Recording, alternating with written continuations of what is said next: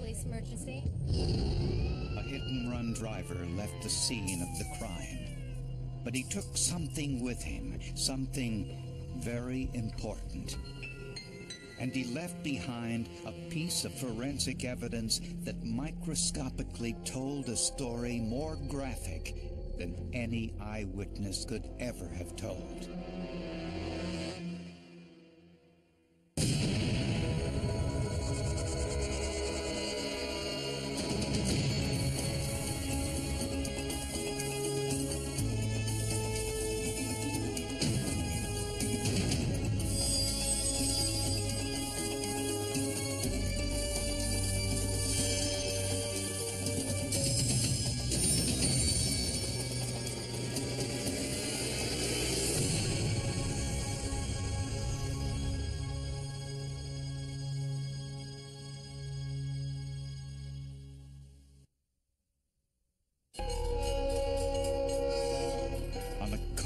February night in 1995, Todd Christensen, a Kalamazoo, Michigan policeman, was on duty in his patrol car.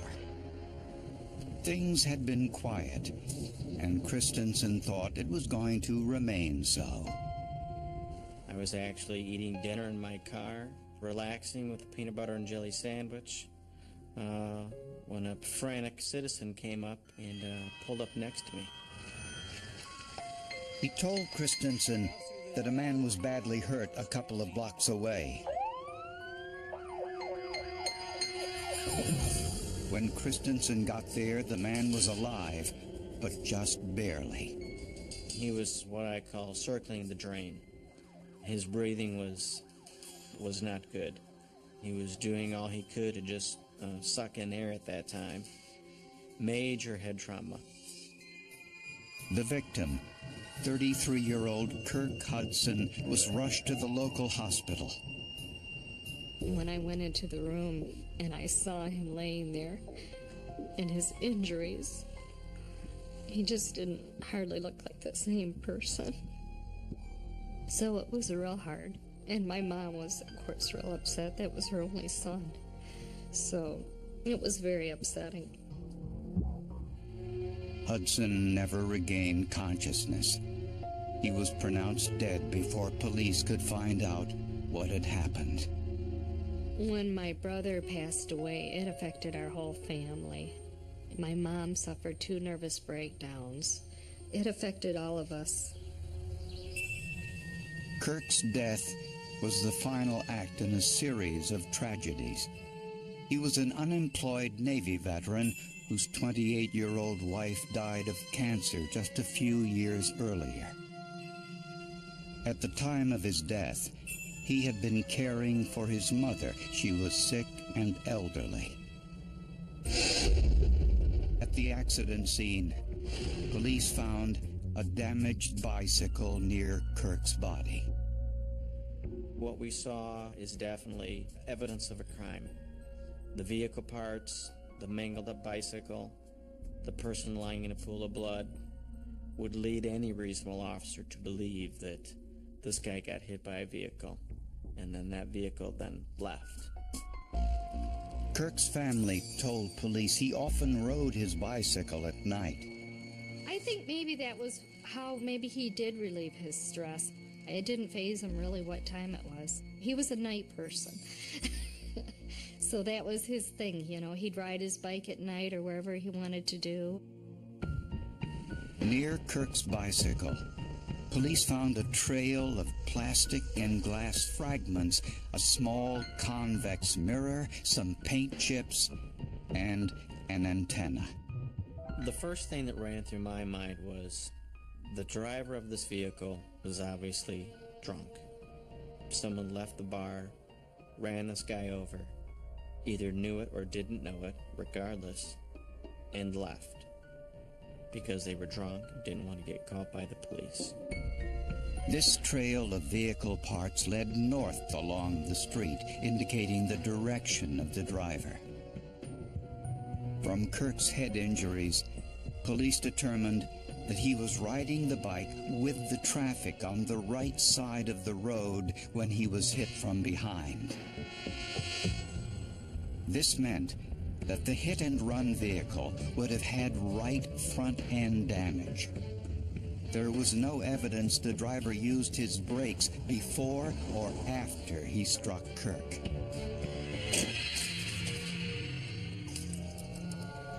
And Kirk's family couldn't understand why someone would leave him to die in the street. This was just an accident. He didn't mean to do it, or she didn't mean to do it. We just wanted them, to say to us,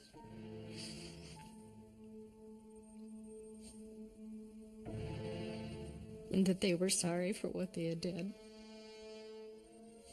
and that they didn't mean to do it. So, that's all we wanted.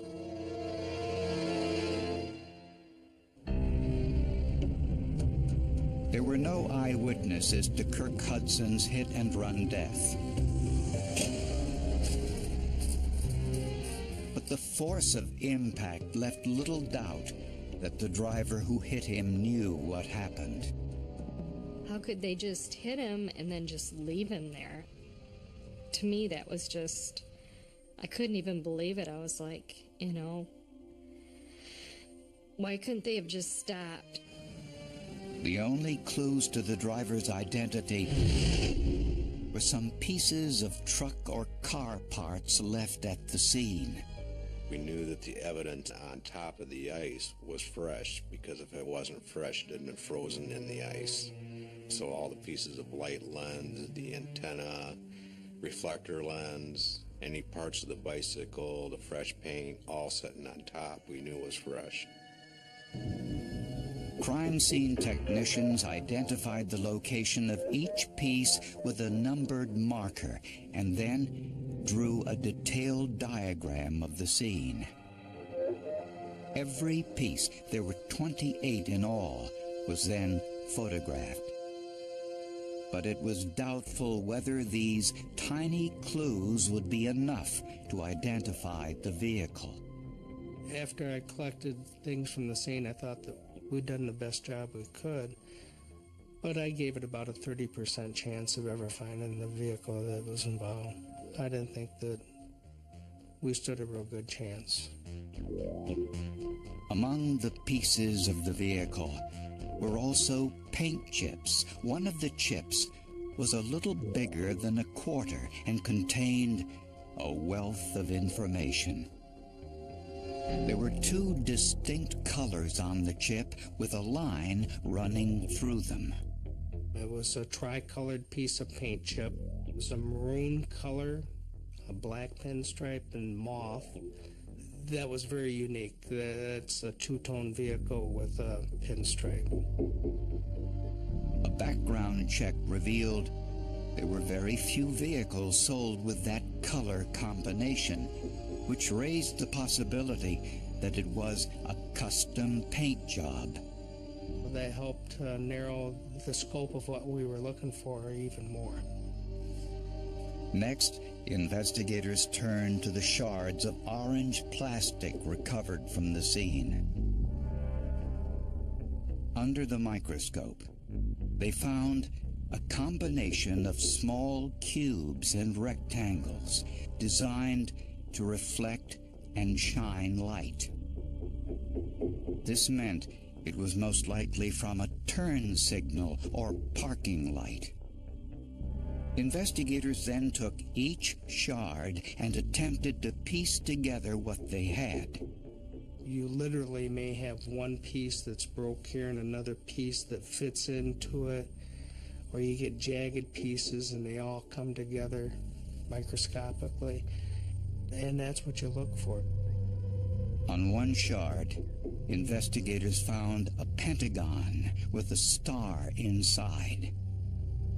It looked like a Chrysler Dodge logo. On this shard, there appeared to be a serial number. The one part had some markings on it, some numbers on it, and I was in hopes that it would be part numbers that we could identify what type of vehicle this lens had came from. So investigators gathered all the pieces from the crime scene and went to a local Chrysler Dodge dealership. And there, parts manager David Johnson found himself doing something well outside his job description. I'd read about it in the paper about the person getting hit in downtown Kalamazoo, and they thought it might be a van of some kind that had done it. And when the officer came in and questioned us, it's like, wow, I wonder if it was a Dodge. Johnson confirmed these pieces were from the plastic casing of a turn signal. He then took the serial number and went through old parts manuals and discovered another piece of the puzzle. There was no doubt in my mind what this came off of. It had to be off of a Dodge van. Once we saw the paint chip and the antenna on it, I knew it had to be a conversion van because those were not standard items.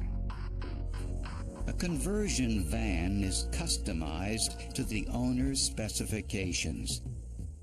Johnson said the parts from the turn signal indicated the vehicle was a Dodge Ram, a van made between 1986 and 1993. But a closer look at the small mirror found at the scene narrowed this down even further. This was a customized part and was only available from 1986 to 1987. Police now knew the make and model of the vehicle that killed Kirk Hudson within a 2-year range. We were in a real big hurry to try to find the vehicle. Time is pretty critical. You know, you don't want that vehicle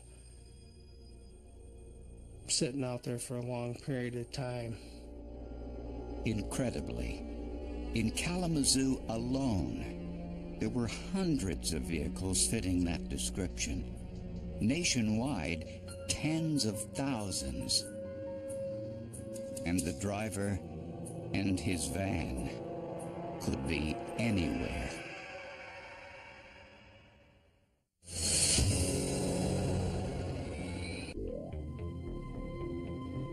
After examining pieces of the vehicle that killed Kirk Hudson, police knew they were looking for a 1986 or 87 mauve and maroon Dodge Ram, a conversion van with a black pinstripe. Police had a list of the hundreds of people whose vans fit the description. It's like looking for a needle in a haystack. It's not an easy thing to do. Kirk Hudson's family was informed, but warned not to get their hopes up. My brother did have a family, and they did care. You know, he was a person, and it was important for us to follow through on this and make sure that justice was served. A description of the van was released to the media. Some calls came in, but they were all dead ends. Then, about a month after Kirk Hudson's death, a customer in a local bar started to ask some questions. I sat in my normal seat, and the bartender said something about an accident where a guy on a bicycle had been killed. And I said, really when? The woman who asked that she remain anonymous wanted to know more about the accident. When she heard the accident took place just a few blocks from the bar and read the description of the hit-and-run vehicle, she suspected she knew the identity of the driver. He had the only Dodge van in that neighborhood, that color. I don't even remember what year his Dodge van was, how old it was or new it was or whatever. I just know that that van, it had to be his van. She called police to voice her suspicion that the driver of the van was Jim Northey. And she said she was with Northey on the night of the accident. The two had been drinking together. Oh, I couldn't even possibly come close to saying how many he had. Wasn't keeping track. She said Northey left the bar alone in his van shortly before the accident occurred. Northey was 46 years old and had 7 previous convictions for drunk driving. Vehicle records confirmed he owned a 1987 Dodge Ram conversion van, the same color as the one in the accident. But when police discovered where Northey worked, they started to doubt whether they'd ever solve the case. Worked at this local recycling place where they shred vehicles. We were afraid that the vehicle got shredded and it's in 1,000 pieces out there in the junkyard someplace. Police rushed to Northey's home and found the windows of his garage taped closed with towels and plastic bags. Nobody could see inside, which is unusual for a garage, which just got up my interest even more. When questioned, Jim Northey denied he was involved in a hit-and-run accident. But he acknowledged that his wife had driven the van and gotten into a minor traffic accident a few weeks earlier. I could see that the van had been involved in an accident. The front light, right light assembly had been replaced. It was just hanging there from the wire. But police weren't sure how they could tell whether the damage was caused by the hit-and-run accident or the other traffic accident Northey referred to. Then, almost by chance, police discovered an important clue. When I got to a workbench, it was covered with several things, tools, work stuff, that type of thing, and I proceeded to take everything off from this workbench, just piece by piece, and as I got to the bottom, I found one piece of orange lens, light lens, just like the ones we'd found out at the scene. But it wasn't enough just to find a similar piece of plastic. The most important thing was, did it match?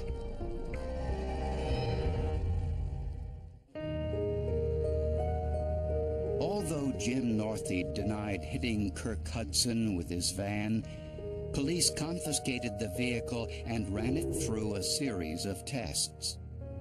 The first thing we did is we processed the van with luminol. We looked for trace blood. We next processed the van to see if there was any hairs or fibers that came from the victim. But more than a month had passed since Kirk Hudson's death, and there was no biological link between Northey's van and the crime scene. So police turned to more durable evidence, the plastic and paint from the suspect vehicle. A comparison analysis was done on a paint sample from Northey's van and paint chips from the crime scene. The colors and chemical composition of both samples were identical. The State Police Crime Lab did match up paint from the vehicle and paint from the scene.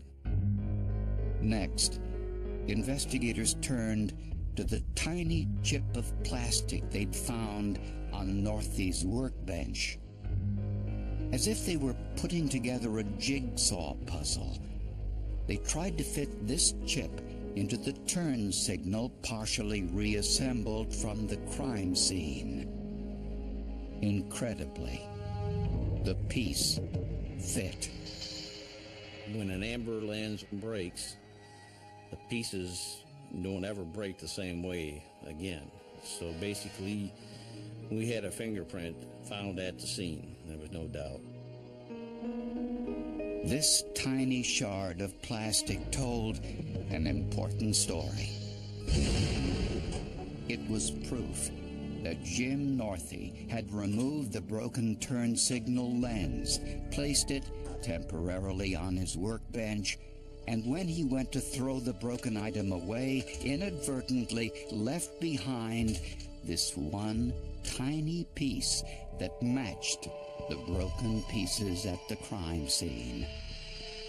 Investigators now turned to Kirk Hudson's bike. They placed it next to the suspect van in an attempt to gauge the point of contact. There was a dent in the bicycle that would have been similar from where the van hit it. The same height, the same location, passenger side. Just all kinds of jigsaw puzzle pieces fitting together like a glove. I saw the damage to the bicycle matching up to the van, the parking light lens at the same height as the seat, the color scheme of the van as to what we picked up out there, the antenna. I got that warm, fuzzy feeling that we'd done our job. We'd got the vehicle involved. Based on the forensic evidence, Jim Northey was charged with leaving the scene of a fatal accident. It was good to have the person's name. That was important. Not that we knew him, but just who it was. That maybe, we could get some closure.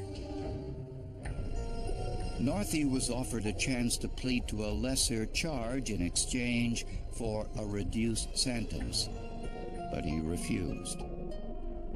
The defense team was convinced the tiny bits of plastic and paint assembled by forensic technicians weren't enough to convince a jury. But they faced a major hurdle. Since no one had seen Northey driving, all they had was the physical evidence to put his van at the crime scene. There were no eyewitnesses. And when there are no eyewitnesses, that remains a difficult part to sort out in your mind until you hear all the evidence. The pieces of amber parking light lens that you took from the scene. During the trial, prosecutors spent hours telling the jury how each and every piece of plastic and paint fit together. When completed, it told the story of how Kirk Hudson had been hit and left to die. Scientific evidence is always compelling. Juries love scientific evidence. They watch CSI. They watch your show. This is the rare type of case where we actually have a lot of scientific evidence. It had to be more than coincidence that a piece of plastic or a paint chip or a piece of glass doesn't just happen to be there. And when they showed them, blew them up, magnified them, it was easy to see how they exactly matched. And that was very convincing as a juror. All of these little markers here that I referred to are pieces of evidence. After a 3-day trial and only 4 hours of deliberation, the jury found Jim Northey guilty. The jury put him behind that wheel beyond a reasonable doubt, and that pretty much is the end of the story. He was sentenced to 4 years in prison. Kirk Hudson's family still grieves, but they're grateful the killer unknowingly left behind the information that led to his capture. I know that all those little pieces came to be one piece that really, helped solve the case. Maybe if this had happened 20 years ago, it might not have gotten solved.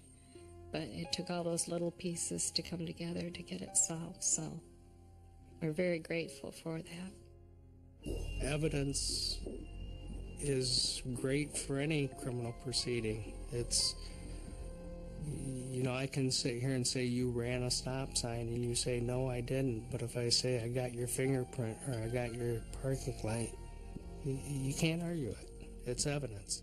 Another moral of this story is dogged police work and investigation, patience, determination can bring people to justice that otherwise might have avoided it.